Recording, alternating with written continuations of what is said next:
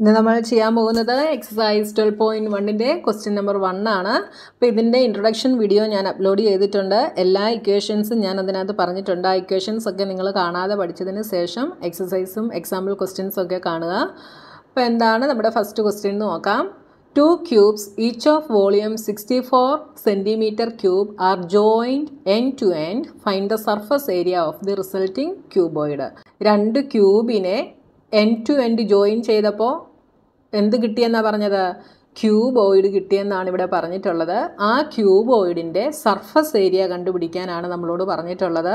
അപ്പോൾ നമുക്കിവിടെ വോളിയമാണ് തന്നിട്ടുള്ളത്. സർഫസ് ഏരിയ കണ്ടുപിടിക്കണമെങ്കിൽ നമുക്ക് എന്തൊക്കെ വേണം?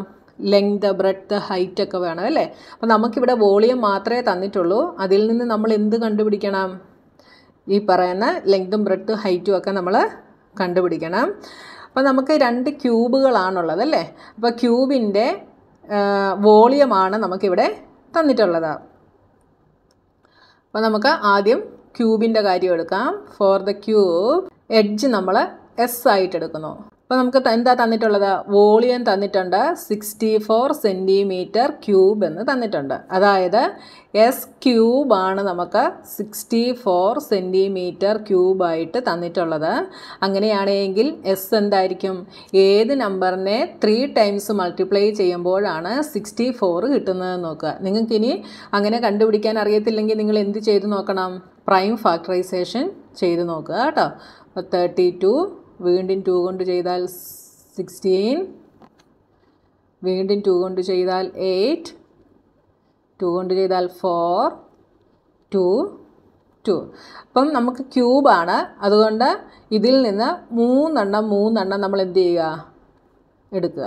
3 എണ്ണത്തിൽ നിന്ന് 1 വെളിയിലെടുക്കുന്നു. ഈ 3 എണ്ണത്തിൽ നിന്ന് 1 വെളിയിലെടുക്കുന്നു. അപ്പോൾ 2 × 2 4.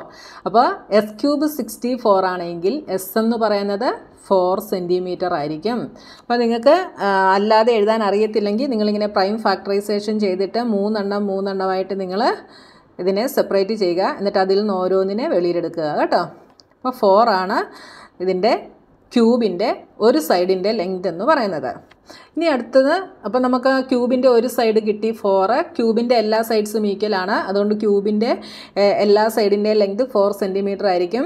അപ്പോൾ 2 എണ്ണത്തിനെ ചേർത്ത് വെച്ചാൽ, അതായത് ഇങ്ങനെ 2 എണ്ണം ചേർത്ത് വയ്ക്കുന്നു. അപ്പം ഇത് 4 ആണ്, ഇതും 4 ആണ്. അപ്പോൾ ഇതെന്തായിട്ട് മാറി? ഒരു ക്യൂബോയിഡിൻ്റെ ഷേപ്പിലായിട്ട് മാറി. ഞാൻ ജസ്റ്റ് നിങ്ങൾക്ക് മനസ്സിലാകാൻ വേണ്ടി വരച്ചതാണ് കേട്ടോ.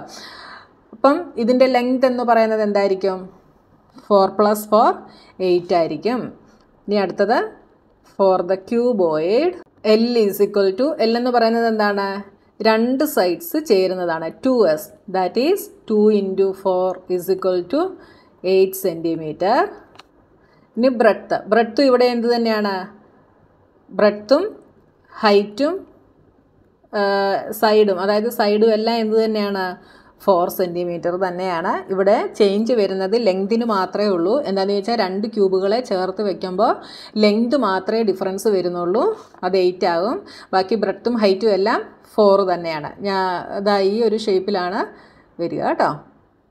അപ്പോൾ നിങ്ങളോർക്ക് ഈ ഫിഗറിനകത്ത് ബ്രെഡ്ത്ത് എവിടെയാണ് എന്ന് വിചാരിക്കും. ഇതാ കണ്ടോ, ഈ ഒരു ഷേപ്പിലാണ് വരിക.